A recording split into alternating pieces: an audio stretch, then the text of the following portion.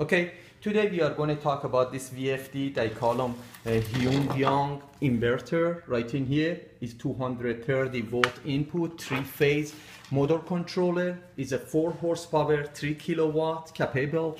And I do have right in here the motor is actually out of this pump is a 3 horsepower. We are going to run them for this experiment right now. As you see, I already connected 3-phase right in here. This motor is a 6-pole.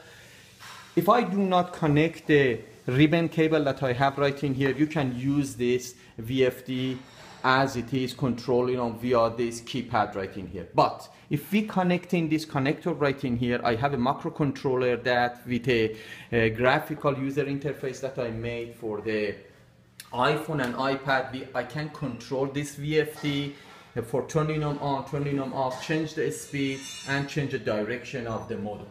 So let me just show you the how this thing is going to work, and I'm going to explain to you how did we put the component together. To doing so, I'm just going to turn on give a power to this VFD, 230 volts. It's going to take a little time, then it's going to come on. After the unit is coming on, it's going to be in an off position. The unit is on, but it does not transferring any power to the motor. To doing so, because the connector is already connected, I'm just going to go ahead and make sure that I'm connected to the server or the router that is controlling the microcontroller. And yes, it is already connected and it can be secure as I made them as a secure router. Then we're going to go ahead and launch our application. You can buy this application via the Apple Store. They call them Touch OSC. When I launch them, you can see the name of it. And then I generate this screen right in here, that GUI or graphical user interface. I'm going to explain to you a little and then I'm going to start operating. It has a little button on the side. It says Safe Start, and the red button in the top. To turning the unit on, you have to hold the Safe Start and then press on the start. Other than that, the motor does not coming on. Then it has a different button for the forward or reverse. It has a dial for the speed control, that it shows the speed in the middle of the dial. It has another dial for the timer that you can set up when the motor goes off. And I do have 3 buttons in bottom for the preset speed control. So I'm just going to go ahead and turn the unit on. I press this button and then I press in the top. The motor is on right now. I select which direction do I want to go. I'm selecting forward and then I'm going to press on the slow. So it's going to start running with a 1000. This is a preset for the 1000 RPM. And you can see in the middle of the screen, it shows, middle of this dial, it shows 1000 RPM. I can go for the mid speed, that is going to be 1800 RPM. Or the fast speed, that's going to be 3500 RPM. And also in your display keypad, it shows the same information too. So I'm just going to put them in a low speed.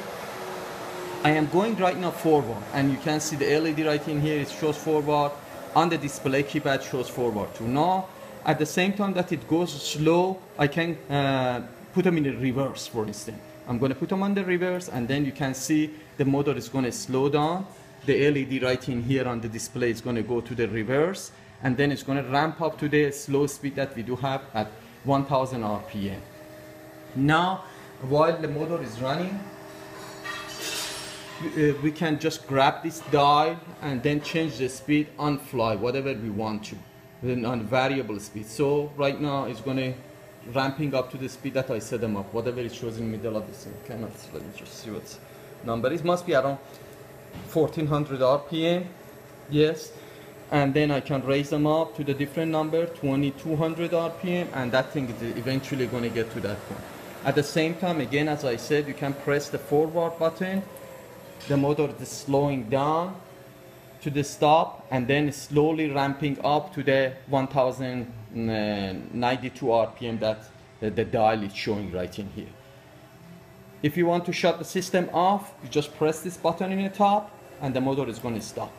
Again, if you want to turn it on, you cannot just press this button. You have to hold. If I press this, it just keeps saying off.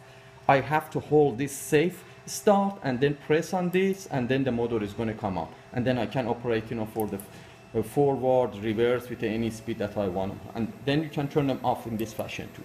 I have another dial in this side that It started from at the beginning. If you do not touch this timer, the motor is set up at 180 minutes or 3 hours. After that, the motor goes off. If you want to change the timing when the motor goes off, you can grab this dial and moving them up and down. It started with a 1 minute till 180 minutes, the increment of the minute. And then when you let it go, that is, for instance, right now in a 42 minutes, the motor, if it was on, it was going to go off. So now let me shut the motor off and I'll run you through all of the graphical user interface and the software that we install in the microcontroller, which kind of microcontroller is and everything else. Let me put this one down. One more second, let me show them something else too. Let me get the phone right in here. We do have the same software for the iPhone as well too. Let me see if this thing coming up. Okay. Again, if you're just gonna go to the OSC, launching them up. Since that I couldn't put all of this graphical that I do have in an iPad in a one page, I divided them in 3 pages. So the first page is gonna be for turning on the unit, reverse and forward, and I put a dial for the speed control. And then the second page, when you go, I do have a preset speed on it, and in the bottom of the page right in here that you cannot see them clearly right now, it shows the speed that is going to run. And on the third page, I do have another sliding button that is defined how long the motor is going to stay on, and the time is going to show right in here on. The reason that it doesn't show right now because it's not connected through the internet to the microcontroller. Now let's just talk about the hardware. What is the hardware is about? The hardware built out of the Arduino Uno microcontroller. I do have another set of it right in here. It's going to include of the 3 board. The bottom board is going to be the Arduino Uno. They just plug in. You don't need to solder any wire or anything. This is Arduino Uno. These are about $10. Each one of this board is about $10. You can buy them through the eBay. The second layer is going to be the relay control, because some of the control that I do have, it need to have a relay. The Arduino does not have a capability of driving them. So I'm using 3 of this relay out of the 4. So 1 left for the different application. And the top layer is going to be Arduino Internet Shield that is going to sit right in the top to connect it to the server or router that we do have. This mini router that we do have right in here is Zytel. This is the brand name right in here, and it looks like this. The range of it is about 100 yards. If you want the farther distance, you can use a different type of router. You have to make sure it has a LAN connection because you need to connect to the Ethernet right in here. And as I said, this has currently about 100 yard distance. I can get the signal from the 100 yard to it. So it's running with a 5 volt. The Arduino is running with the 5 volt that we do have right in here. Now let's just talk about the wiring, how the wiring works. So as I explained, we do have 6 wires coming out of the Arduino stack right in here, Arduino stack board right in here via this ribbon cable to our VFD or variable frequency drive. I'm going to explain what are those 6 wires are. 4 of them is going to come through the relay, DCM, reset, reverse, and forward. And 1 relay is connecting reset to the DCM, the other relay connecting reverse to the DCM, and the third relay is connecting the forward to the DCM. These are for turning on the unit. For the speed control, variable speed control, I'm using 2 wires according to the manual that it came with this VFD. I will show it to you guys. That's going to be ACM and VI. Those are it is coming from the Arduino through the PWM or pulse width modulation. With a number of the pulse that it's giving it, it's going to causing that the motor goes to the different speed. Now I'm going to show you this manual that it came with the VFD. If you take a look at this schematic right in the corner, in this corner it shows you can put a potentiometer for variable speed. It can work with a 5 volt or 10 volt. I select to use the 5 volt because output of the Arduino is 5 volt. And then for my relay control, I went to the page 37 of my manual. I don't know what page it's going to be for you guys. Right in here, if you're looking at this corner, it has a 3 push button switch. I replaced those push button switch with a 3 relay that it being controlled via the Arduino microcontroller. That's about it. And now let's just talk about the software. So as I explained, the hardware is going to be this stack of the microcontroller and the server or the router that you do have.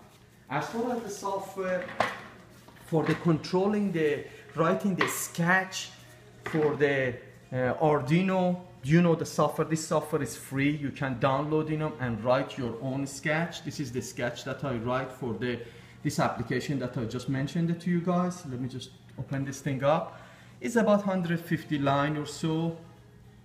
It's connecting to the server, and then it's going to receive all of the information via the router and translating them to the different action and responding to the output of the microcontroller. And they call this one a sketch, as I said. After you writing them, you can compile them and uploading it to your microcontroller via USB. The other software that I do have that I generate the GUI, I use this Touch Osc Editor. Again, this software is free, but if you want to put them in your iPhone or iPad, you have to pay $5 to buy the application for your phone. After you generate for instance, this is right now I generated for the iPad right in here, this GUI I generated. As you can see, it has a LEDs. If I click on this LED, it has a name and what page is going to. If I call, for instance, click on this dial right in here, it says it's a rotary number 1. I want the value be started from 0 till 255. And for instance, if I call on this timer, I want the value between 21 till 3600. I want to be the same way. You can generate all of this via this GUI, and then after you're done with it, if your phone or iPad is on the same network as your laptop or desktop that you do have, you can just click on this sync and upload this one to your phone. So that's about it. Let me just shut this thing off.